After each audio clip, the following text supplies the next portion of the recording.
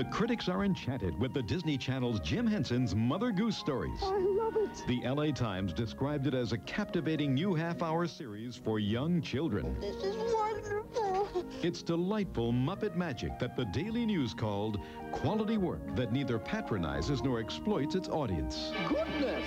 And from USA Today, a charming series for wee ones.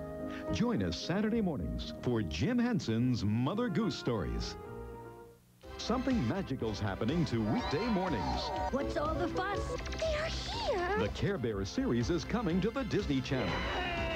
Every day, it's another amazing bear adventure. Care Bears, stare! As they fight for goodness everywhere. So join the crowd I'm in. I'm in. and start your day with the Care Bears. They just might surprise you. Premiering Monday, October 1st at 7:30 a.m. Eastern and Pacific. Beginning Monday, October 1st, the Disney Channel lights up with shows that are sure to make your early afternoons more fun than ever. Wait till the gang hears about this. The fun begins every weekday at 12 noon with Lunchbox. At 12:30, you'll want to grab a front row seat for Music Box. We've got a hot crowd here today. Then stay tuned, because at 1, there are movies, specials, and series like classic Disney moments on the Best of Walt Disney Presents. Plus, every Wednesday afternoon, there's adventure for all ages when you join Sarah Polley and Emmy Award nominee Colleen Dewhurst for the critically acclaimed series, Avonlea. I aim to make this a show to remember. And from environmental issues to plain old family fun, every afternoon at 2, don't miss the excitement on Danger Bay. Well, that's a good idea. So don't miss a minute of the fun beginning Monday, October 1st, all times Eastern and Pacific.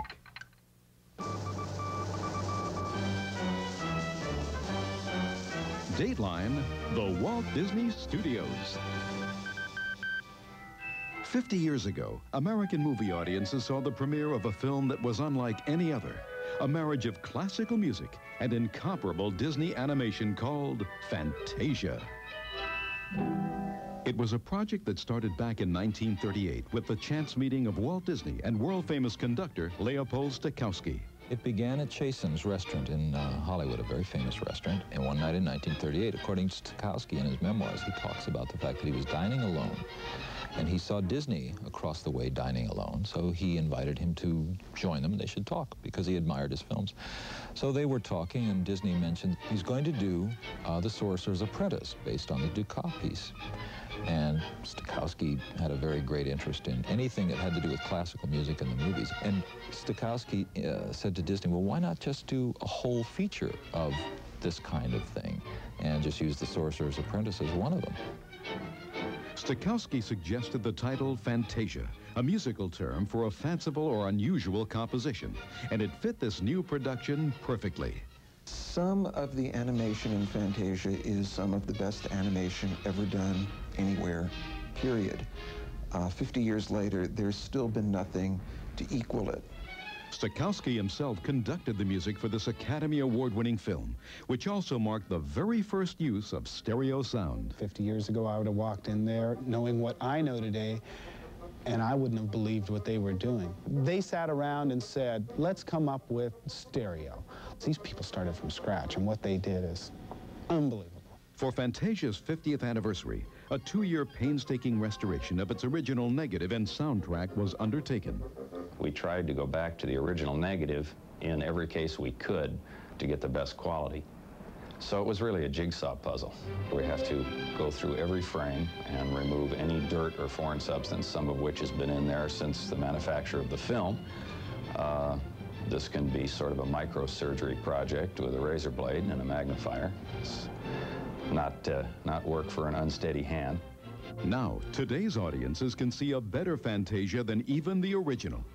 As Walt Disney's classic, Fantasia returns to movie theaters for its golden anniversary. And for a more detailed look at what went into the making of Fantasia, don't miss the behind-the-scenes special, Fantasia, the creation of a Disney classic, airing here on the Disney Channel.